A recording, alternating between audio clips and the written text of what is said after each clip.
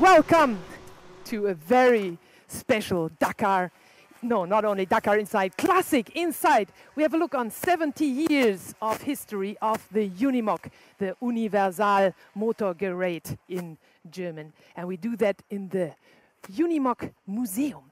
Now we're getting into the museum by the back entrance. My name is Lohr, and I lead you not only through the history of the Unimog, but also we are going to have a nice drive together later on. So stay with me. In the museum, of course, you have very different exhibits. It's just a small exhibition, but it's a lot to do for everybody, for children having some fun outside, inside, and for all the adults and interested and fans of the Unimog. They have very different exhibitions here, changing every year, and also there is a lot to do yourself. You can drive nearly all the models from the past and from now, from the present, and also you can co-drive them, of course, if you don't want to drive yourself. But let's start our 70 years inside Unimog story with the #1 model. This is it. Well, actually, it's the number 6, which was ever built in 1946. 1946, right after the war, there were some engineers thinking of what can we do to earn something for living and what can we do to help everybody? What does everybody need in those tough times? And then they constructed the Unimog. This tractor here, the little grey Ferguson, that was the state-of-the-art tractor model at that time. But the Unimog, already the model #1, was so much better. If you just have a little look at it, you can see that you have 2 people driving it instead of 1. You don't have only the 2 wheels, you have which go forward. You have the 4-wheel drive on this truck already, on this little working machine, and that's the point. It's not only off-road terrain, what the car is able to do or the truck is able to do. It's a working machine, meaning you had 4 fixing attachment points in the front, in the rear, between the axles and on the platform, where you could put many devices. That's the original name, Universal-Motorgerät. Gerät means devices, implements in English.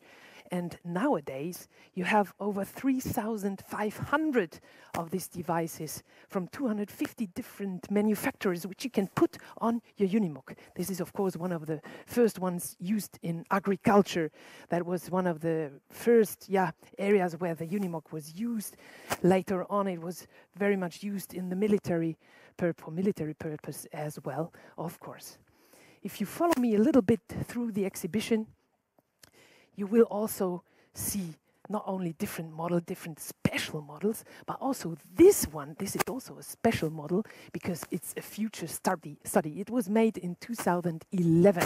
And if you ask me, I don't think we will see that really on the road. But nevertheless, it does have some nice features. First of all, it's huge. It's big tires and, well, very futuristic.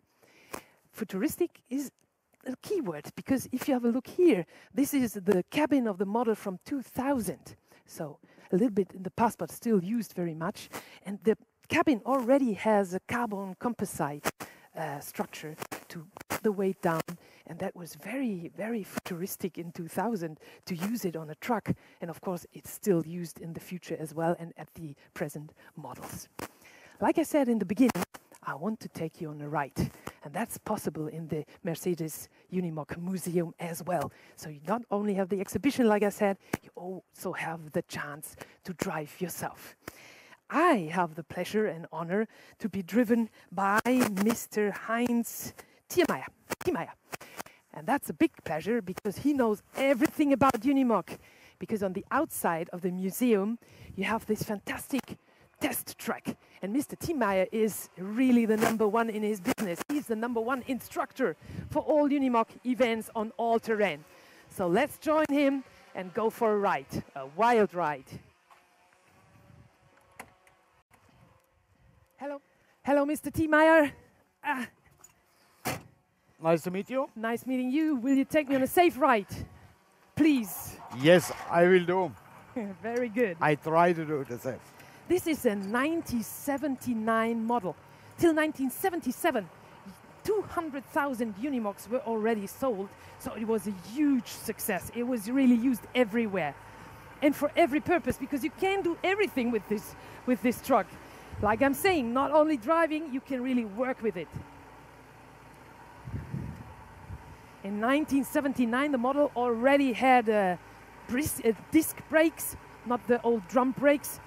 And I tell you later on, we will need those.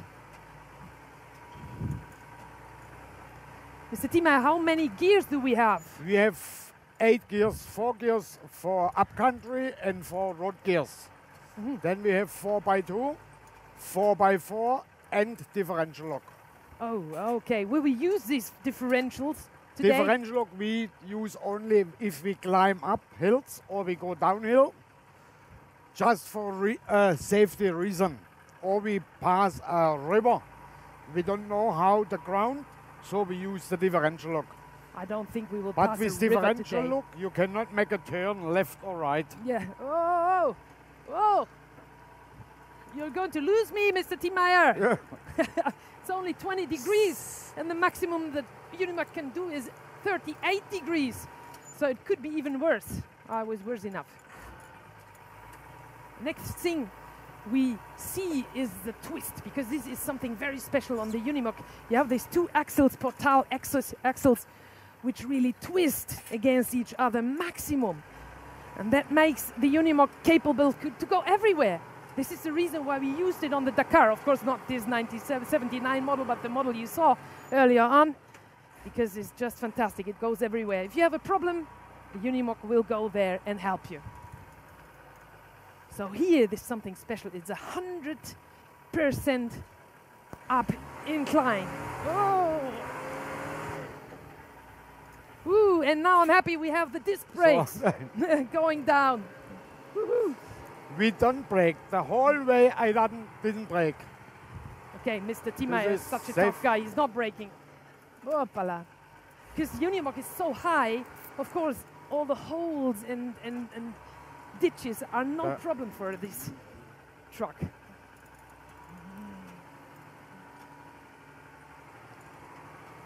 Nevertheless, it was 79 hard work to drive the Unimog one whole day. That must have been hard work either. A little bit like Dakar. But in Dakar you wear some safety belts and some helmets. So what do we have here now? So we use first gear because we go very slowly because of the cameraman behind. I'm happy that we have the cameraman behind. You go very slowly. Yeah.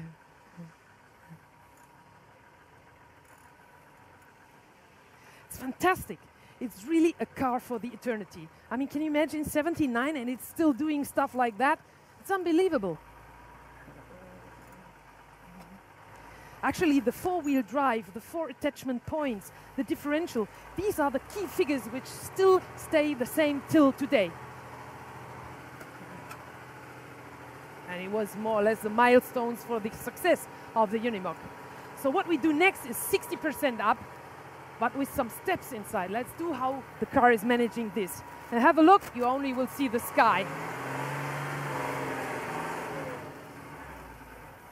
And now down. Mr. Tiemeyer is not using any pedal.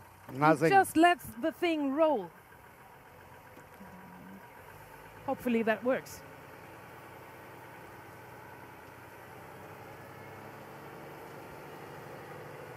If it would be too slippery now, he should accelerate. It's a little bit like driving in the dunes with a Dakar truck or a Dakar car. You go up in the dunes, you see nothing, you don't know what is behind, and you have to trust in the car that it goes down and not falls over, that you did everything well. And even in the sand, you should not brake, so I'm used to that. So let's do the twist from the other side. You can see in the mirror what we are doing at the moment.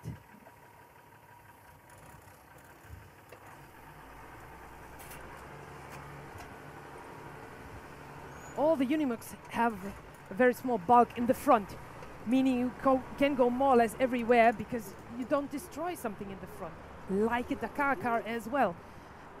Okay, and this is 20 degrees again, Mr. Tiemeyer, what are you doing?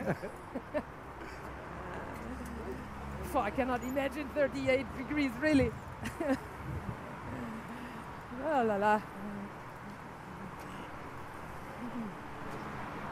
This is also very tricky. because it's deep holes. Very, very sharp holes. So let's see how the Unimog is doing this. Will we have a problem here? No, nothing. No problem for the Unimog. Do you love the Unimog, Mr. Tiemeyer? Like. Are you? Sometimes more than my wife. I think this is not only especially Mr. Tiemeyer. This is all the fans of the Unimog. A little bit freaky, aren't they? No, no. I can totally imagine that they love this truck because it's so fantastic what you can do. It's kind of adventurous. Oh,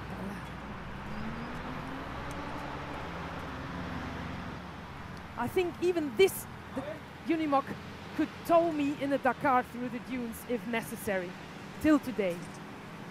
We wouldn't be the quickest, that's for sure, but we would get safe back into the bivouac.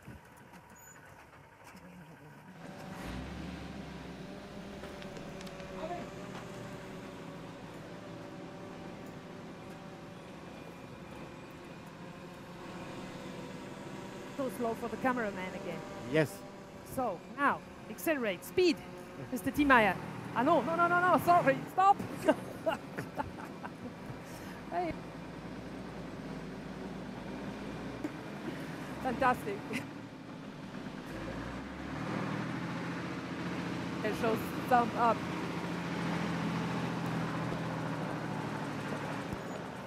That was a very nice experience, Mr. Tiemeyer. Thank you so much. I hope you enjoyed. Hope to see you again soon. I hope so. Thank you. Bye-bye. Bye-bye.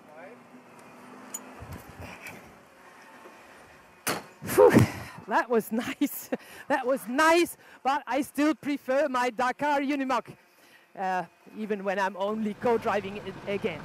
Well, nevertheless, you saw what you can experience in the Unimog-Museum. Isn't that great? I mean, this is what you can do yourself if you like, and if you think you can do it on this really nice track where the Unimogs, the different models, show their abilities. Over 40,000 spectators and visitors every year in the Unimog-Museum. That makes this museum one of the biggest in Germany, actually.